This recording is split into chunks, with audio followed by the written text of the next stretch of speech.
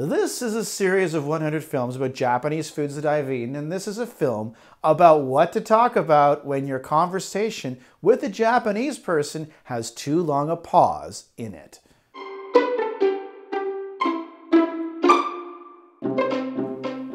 Every culture is different when it comes to small talk. If you're an American or Canadian, politics becomes a common denominator. In Japan, it's always safe to talk about fish. You can't go wrong with it. It's not political unless you bring up whales, or dolphins, or bluefin tuna. Onegaishimasu. This is the land of sushi because it's super important because everybody has a favorite kind of fish. They also have a favorite cartoon character. This is another thing you can talk about without upsetting anybody, unless you talk about hentai. Onegaishimasu. I used to work as an English teacher, and I was mostly working at businesses and universities. And at the start of my time in Japan, the lessons I taught had a lot of activities. Because these activities were aimed at Japanese people, there was a lesson on fish. It was a giant 2-page picture of fish in black and white, none of which I had ever heard of before, because I'm from Atlantic Canada. The Pacific Ocean, where Japan is, has different fish. This means that some of the fish we know on the Atlantic side, like halibut, are completely unknown in Japan. And Japan has different names for fish than in English. Consider the mackerel. It's a typical Atlantic Ocean fish. It also smells funny if it's been around for a few days. And I was never particularly fond of it growing up. I had this memory of it cooking on a frying pan and the whole house stank. And if you run an internet search, you'll find that mackerel has more references to being smelly than any other fish in the English language. The Atlantic is saltier than the Pacific. That's why Atlantic fish tend to smell funny. But what you may not know is that mackerel is a catch-all term for many different kinds of fish. In fact, you know that canned tuna you're eating? Well, that's actually not tuna. That is mackerel. And in Japan, there are 4 popular types of mackerel. So here's a list that explains this. Number 4, saba. Saba is known in English as the chub mackerel. Most of the time, you're going to see it grilled on rice, or it's going to be found canned at the grocery store. Often you will see it in sushi. Its color is a gradient of burgundy into white. Number 3, aji.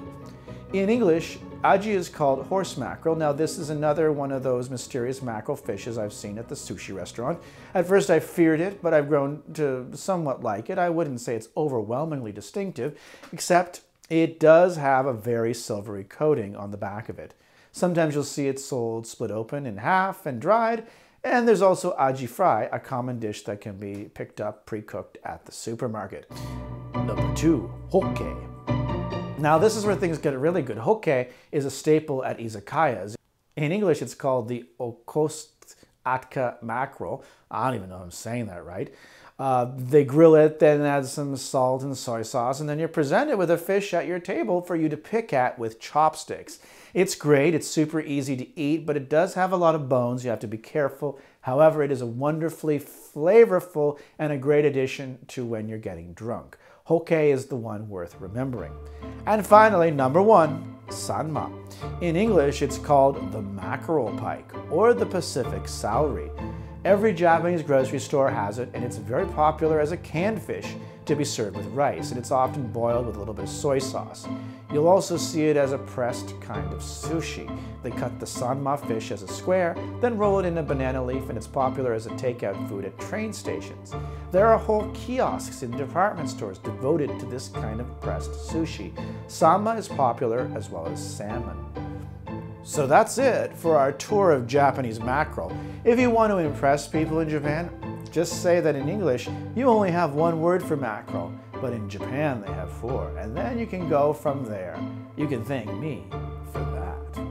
The word of the day. The word of the day is onegaishimasu. It means please in Japanese, but a more accurate translation might be please and thank you, or thanks so much. You say it every time you order something or ask for help from a store employee. It will make you sound infinitely more polite to Japanese ears. And it does sound a bit weird to people you know well. Mostly you use onegaishimasu with customer service staff. So if you want to remember this word, feel free to watch this video 10 more times and repeat along with me, or at least that's what I do. Next time. So that's it until next time when we talk about the most fancy imported food of them all and how the Japanese have done it better than the original. So until then, sayonara.